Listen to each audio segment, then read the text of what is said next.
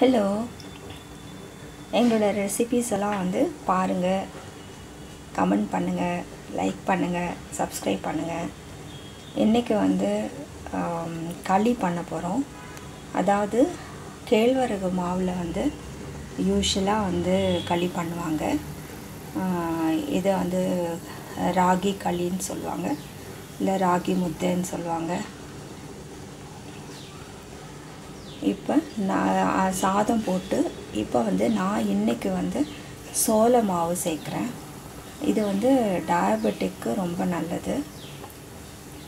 Sugar problem இருக்கிறவங்களுக்கெல்லாம் வந்து ராகியும் ரொம்ப நல்லது. ராகி களி வந்து யூஸ்வலாகவே டாக்டர்ஸை ப்ரிஸ்கிரைப் பண்ணுறாங்க சாப்பிட சொல்லி. இப்போ வந்து சோள மாவு போட்டு நம்ம வந்து இன்றைக்கி பண்ண போகிறோம்.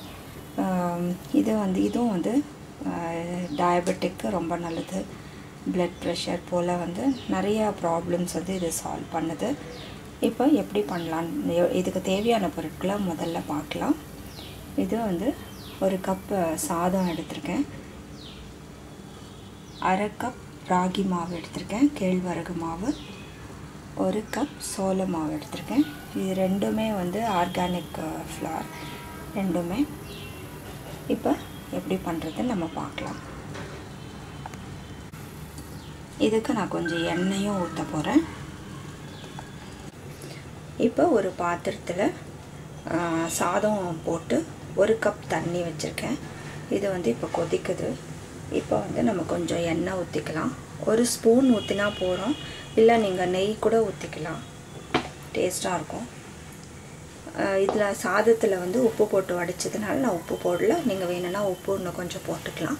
இதில் வந்து நான் கேழ்வரகு மாவு மிக்ஸ் பண்ணுறேன், சோள மாவும் மிக்ஸ் பண்ணுறேன். இப்போ இது ரெண்டும் வந்து வேகட்டும். இதுக்கு நான் மூடி போட்டு கொஞ்சம் பாதியாக மூடி போட்டு வைக்கிறேன், இல்லைன்னா பொங்கிடும். இப்போ இது வேகட்டும் மாவு. இது நீங்கள் இப்போவே கலக்காதீங்க. இது நல்லா வெந்த பின்னாடி ஆவியில் அதே வேகும். வெந்த பின்னாடி நம்ம கலக்கிக்கலாம். இப்போ கலக்கிட்டிங்கன்னா வந்து நிறையா கட்டி வந்துடும். இது போல் வந்து கொஞ்சம் திறந்து வச்சு நீங்கள் மூடி போட்டுட்டிங்கன்னா அது உள்ளுக்குள்ளே அது வேகும் மாவு. இங்கே பாருங்கள், இது பொங்கி அந்த மாவும் வந்து உள்ளுக்குள்ளே வேகும். இப்போ வெந்த பின்னாடி வந்து நம்ம கலக்கி விடலாம். இப்போ பாருங்கள், இது வெந்துடுச்சு. இப்போ வந்து நம்ம மத்து எடுத்துக்கலாம்.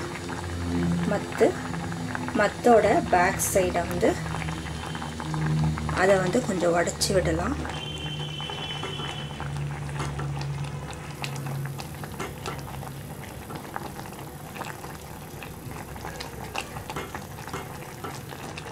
இன்னும் நல்லா வெந்துடும். கொஞ்ச நேரம் வேகட்டும். இதை இப்போ வந்து இந்த மத்தை வச்சு நல்லா வந்து நம்ம கலக்கி விடலாம். நான் கலக்கிட்டு காட்டுறேன். இப்போ நல்லா வந்து கட்டி இல்லாமல் நம்ம கலரிட்டோம். இப்போ வந்து கொஞ்சம் வந்து இது ரொம்ப கெட்டியாக இருக்குது. நான் வந்து கொஞ்சம் சுடுதண்ணி ஊற்றுறேன்.